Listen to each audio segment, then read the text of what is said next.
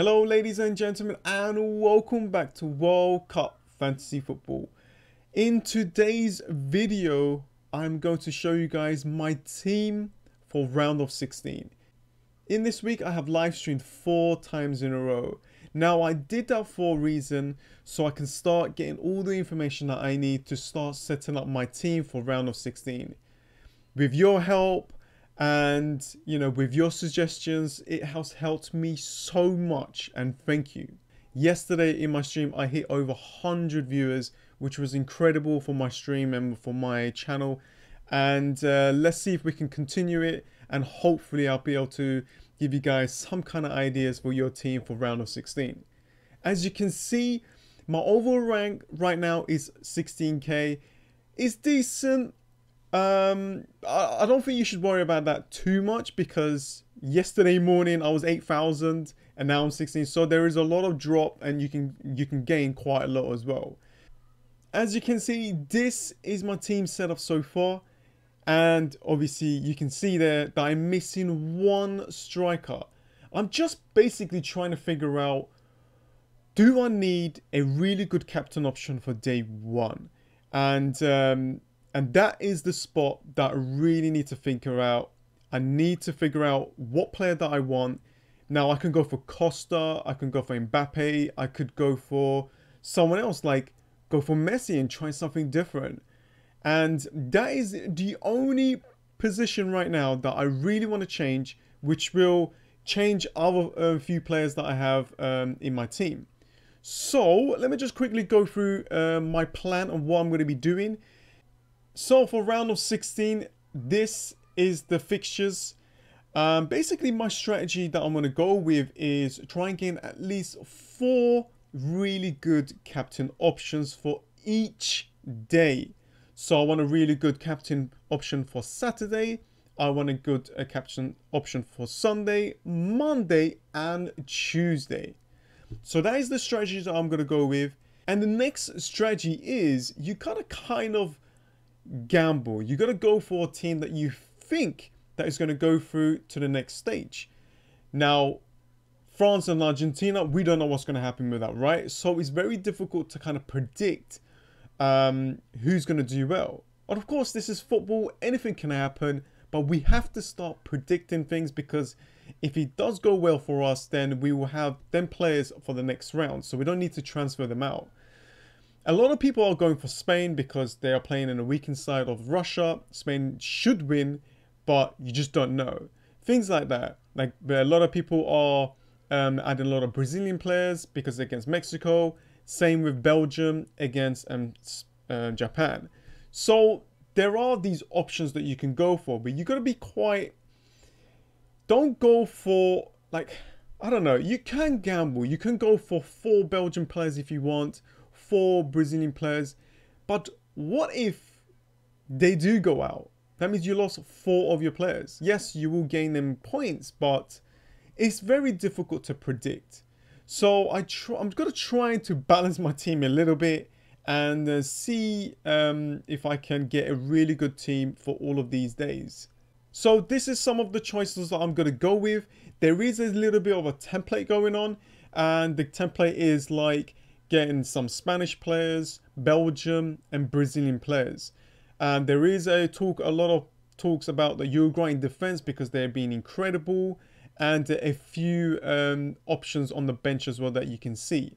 So we got Hazard, just someone that takes penalties. Yes, we can have Lukaku, but he did have that little injury. He should play, but still I want to go with someone who could probably guarantee me points if there is a penalty or free kick, or just someone has got a higher chance of getting a points.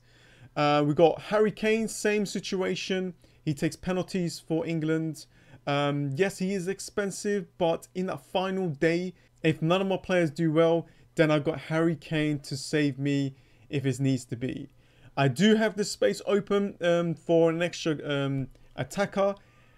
I don't know who to pick right now. There is a few players like Costa, Mbappe, Messi, Ronaldo. We've got all of these players. Maybe double up on Belgian players and go for Lukaku. So I want to hold that as much as I can, because that will change 1 or 2 players down below. Isco, an incredible player. I think he's going to do well. Cheap still, 8.5. I think if I just reset this and just do this so you guys can see the numbers. Modric, 9.1. Someone that actually takes penalties for that team. It's a really good option. Yes, he is expensive with 9.1. I could actually downgrade him and start upgrading somewhere else, but I can't see anyone that I really desperately want from the midfielders. We've got Coutinho, just to add that Brazilian players in there. He's been doing well, and why not just still have him? You can go for Neymar if you want, but it's just one of those things. You can take a risk. It's your team. Do what you like. That's it. Don't worry about what I do because I probably will get it wrong. It's all about what you think is going to happen, and it's all about predicting. It's very difficult. Carvajal, 5.5, and cheap player that plays for Spain. Spain should do well against Russia. Godin, just someone who's just solid in defense. Yes, I should double up on Uruguayan defense, but what about if Ronaldo scores? That's all gone, right? I don't want to take too much of a risk. Miranda, a Brazilian player. Yes, I want to upgrade this to silver. But if I have any money, of course I will do that. Meunier, just someone because you know, from Belgian team, he's a defender that goes and attacks. So even though if he concedes, then he's got a really good chance to get them points. And Courtois, this is just a template really. I just added in there just in case mode. If I really like, if I have no other options. So yeah, goalkeeper and Mbappe is literally the two spots that I really desperately want to change. And yeah, and then I'll see what happens, and I'll let you guys know on my Twitter account. And of course, we got two Sweden players here. This player right here is a defender that takes penalties. Why not have him on your bench? He's incredible. He's cheap as well, 5.1. A player that is getting a lot of points. He's already scored a couple of penalties anyway. A really cheap Japanese player, 4.6. Really good option to kind of, you know, have a bench player that actually plays, and you know, so you can start using the money elsewhere. And we got Quintero from Colombia, takes free kicks. I think it takes corners. I'm not 100% sure. I have to check up on that. I think it does. But yeah, very good option, very cheap option, who's just going to be on the bench for now. So yeah, that is my team. There are still a few things that I want to change up. I still want to make improvements to it, but I wanted to make this video so you guys can see, and then maybe we can chat in the comments and see if we can create a really good team for round of 16. The plan is, if I do stick with Mbappe, it'll be him as my captain. And then let's have a quick look. So he will be the captain for Saturday. Probably Isco or Modric will be my captain on Sunday.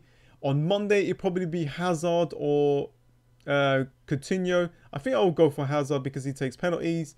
And then last but not least, it will be the England player, Kane. And that's about it, guys. Thanks for watching. If you guys got any kind of suggestions, let me know in the comments below.